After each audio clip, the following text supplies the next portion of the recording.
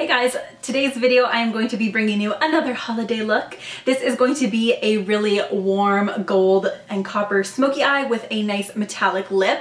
I was inspired by this photo by BrittanyBearMakeup. I don't know if you guys can see it, it might be reflecting a little bit too much. But this has been like all over Pinterest and Instagram. The model is absolutely stunning, but it's a really nice metallic gold eye with a metallic liquid lipstick. So I wanted to recreate it because I really loved it and it was gorgeous. I was like, that is perfect. Plus, I wanted to use my Morphe 35F palette once again because I love it so much. It's absolutely gorgeous. I know it's out of stock right now, but look at these colors. They're so gorgeous. There's so many different tones, lots of shimmer, and then the bottom is strictly matte. So it's perfect. Love this palette. I also, of course, wanted to use my new Kylie Cosmetics Metal Liquid Lipstick in this video. So because I didn't have the one that the girl used in the photo, I decided to use this one instead. So if you guys want to learn how to get this look, then just keep on watching. Alright, so as always, we are going to start by priming our eyes. I'm using my MAC Painterly Paint Pot. I like to use it on a concealer brush, so I'm just going to start by applying this on the lid and all the way up to my brow bone. So this is just gonna help prime our eyes. It gets rid of any discoloration on the lid, which I tend to have a lot of, and it'll help keep the shadows on all day and prevent them from creasing. So I like to go all the way from inner corner up to my brow and just past my tail of my brow because I usually blend my shadows out that way. And then I just like to take my finger and warm the product up and blend it out a little bit better. So for this tutorial, we're going to be using the Morphe 35F palette. So we're going to start with a gold color. I'm going to take this one right here. I'm going to be applying this with a flat shader brush. So I haven't set my primer in place because I still want it to be kind of tacky while I apply the lid color on. So starting on the inner corner of my eye, I'm just going to blend it about halfway across my lid. So applying the lid color while the primer is still kind of tacky is good, especially if you have more hooded eyes, because it'll prevent the shimmery color from transferring into your crease. So next I'm going to just set the crease and the outer corner of my eye using a matte neutral shade. This is Coconut Cream from the Too Faced Semi Sweet Chocolate Bar palette. I always use this color and I am running low on it, which makes me really sad. I'm just taking a kind of fluffier brush and I'm going to start working that through my crease and on the outer corner of my eye. I find doing this just helps me to blend my shadows out a lot easier. So we're going to start with the transition shade, of course. I am taking this warm brown color. This is a very light color. It kind of reminds me of Peach Smoothie by Makeup Geek. So I'm going to take it on a E40 blending brush by Sigma. I'm going to start in the outer corner of my eye and then just start working it back and forth in windshield wiper motions into the crease. Most of the smokiness is obviously going to be on the outer corner of the eye, so that's where I'm starting with the product. And then as I get less product on my brush, I'm blending it into the rest of my crease.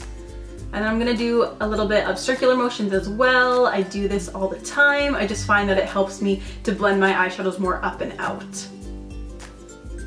For my transition shade, I usually apply about 2 to 3 layers depending how dark I want it. This is a little bit more of a darker, smokier look, so I'm going to do 3 to 4 today. I'm going to highlight my brow bone next, so we are going to take the second lightest shade in the palette, this one right here. It's kind of like a nice golden, kind of champagne color.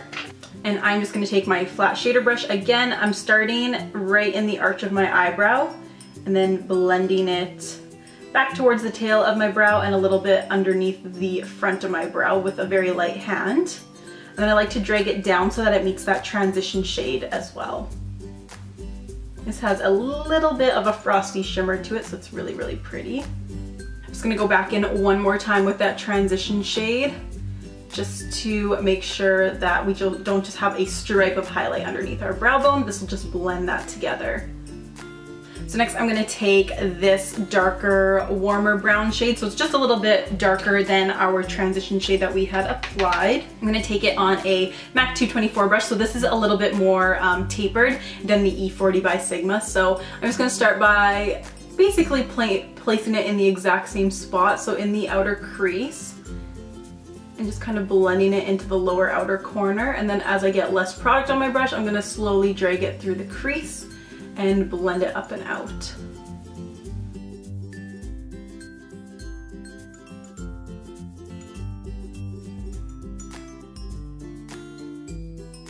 Taking my E40 blending brush once again and just blending out that line.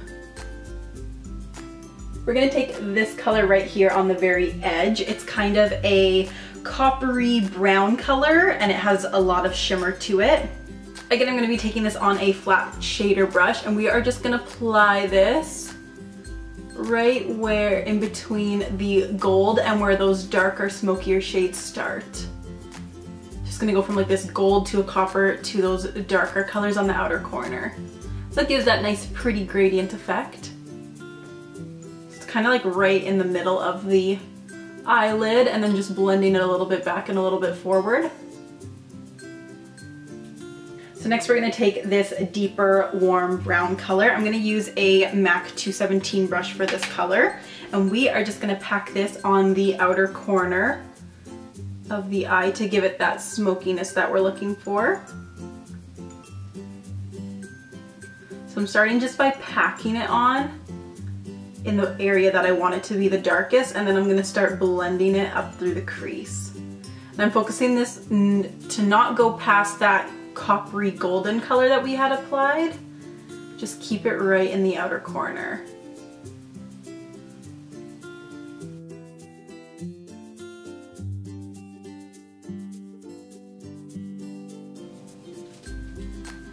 And of course, just keep blending it until you get the intensity that you want.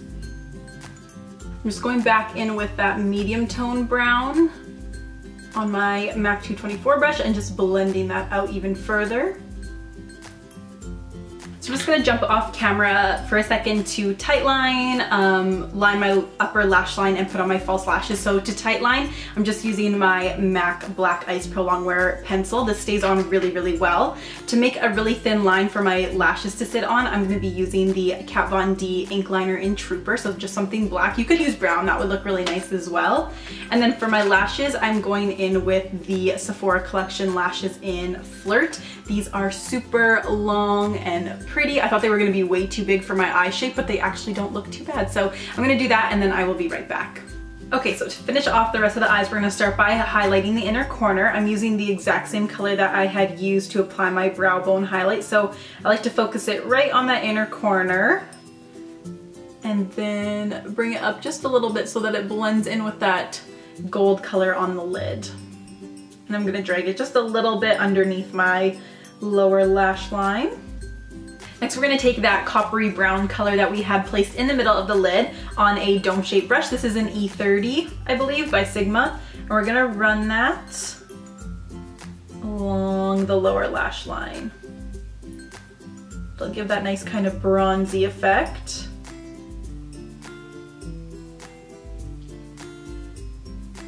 And then for the outer corner of the lower lash line, we're gonna take that dark color that we had used on the top crease to give that nice smoky definition, and we're just going to run that along kind of the outer half, I would say.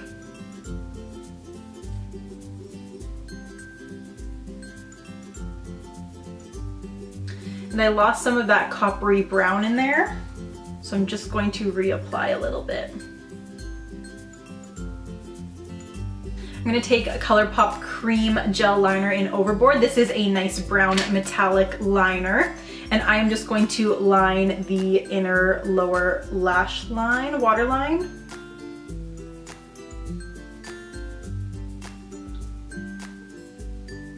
And of course, to finish off the eyes, we are going to apply a coat of mascara to our lower lashes. This is the MAC Extended Play. This is my favorite for the lower lashes. It has a really skinny brush and it's water and sweat resistant, so it stays on really well.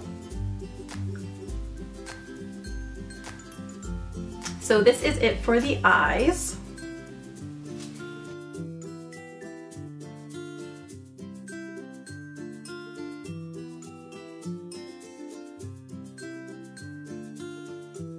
So for my highlight, I'm gonna be using Anastasia Beverly Hills So Hollywood Illuminator. People always ask me what brush I use for my highlighter, and I use the MAC 286 brush. So looks like this. This is the highlighter that they actually used in the photo that I'm referring to. So I'm just going to use this to apply on my cheekbones. And bring it on the apples of my cheeks. And do a little bit on top of my brow, on the center of my forehead, on the tip and bridge of my nose.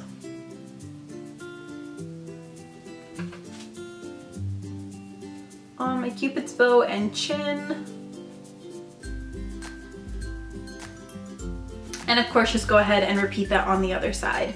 For my blush, I'm going to use my BECCA Cosmetics and Jaclyn Hill face palette, and I am going to be taking the color Amaretto. So just this nice neutral kind of bronzy shade. This is one of my favorite blushes ever, and it just kind of keeps that nice bronzy effect that we're going for with the look.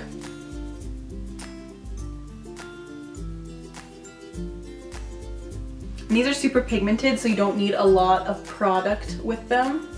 A little bit goes a long way. I like doing my blush after highlight now, because then there's not just like a strip of highlight, and it blends it all together. And just to blend it out a little bit further, I'm going to take a dual fiber brush by Sigma. This is an F50 brush, and I'm just going to blend my brush bronzer and highlight all together.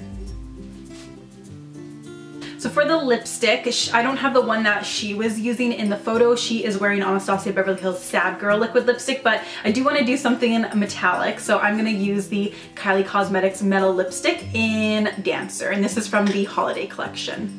I'm just going to line my lips using a nude lip liner first, just to give myself a guideline. So I'm going to be using MAC Whirl lip pencil.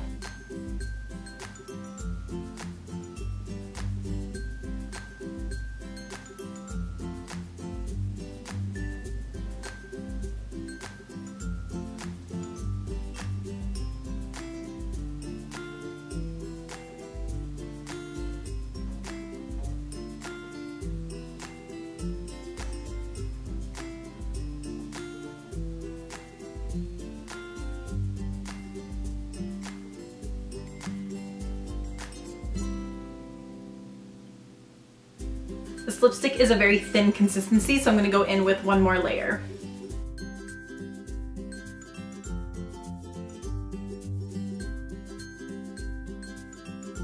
So that is it for this look. I really hope you guys enjoyed it. Please give it a thumbs up if you did. Remember to subscribe to my channel if you're not already, and leave me any comments or suggestions down below on what you would like to see next. I do want to get 2 or 3 more videos up before Christmas next week. Hopefully I can get it. So I just want to say one thing. Remember to follow me on my social media. It's linked down below. I think lots of people might be trying to follow me on my personal account, which is just Taylor Shemansky, but I don't really accept people I don't know on that one. So make sure that you're hitting the right one. It's Makeup Taylor with 2 R's, and it'll be at the bottom of the screen here as well as in the description bar. So yeah, that is it. I'll see you guys in the next video. Bye.